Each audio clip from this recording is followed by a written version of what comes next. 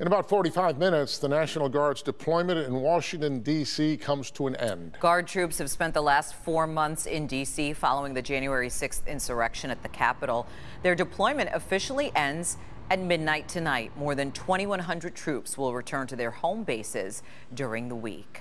And while the security around the U.S. Capitol returns to normal, debate continues in Washington over what comes next. Last week, the House of Representatives advanced a bill to launch an independent commission to investigate the Capitol attack, but it faces resistance from Republicans in the Senate. Grant Herms shows us where members of Michigan's congressional delegation stand in this debate. Most of Michigan's members of Congress voted along party lines. Some of those same members have been at the front of the fight to dig deeper through a commission into the attack on the U.S. Capitol back in January. Michigan's members of Congress split this week on whether to fully investigate the January attack.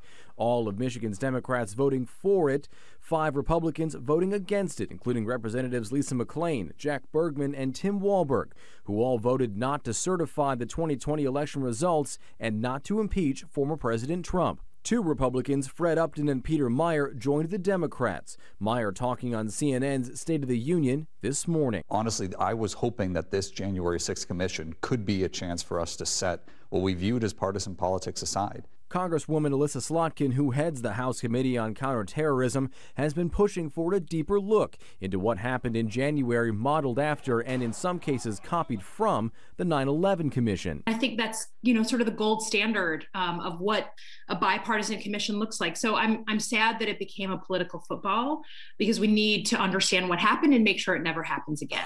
As the fallout of an attack on the U.S. Capitol continues 4 months later, she says she still has hope the commission will happen, despite expected Republican opposition in the Senate. I still have hope that the Senate will read the document, and if they voted, some of them have been around since the 9/11 Commission. So if you voted for the 9/11 Commission, it's hard to vote now against this commission, since it's a cut and paste situation.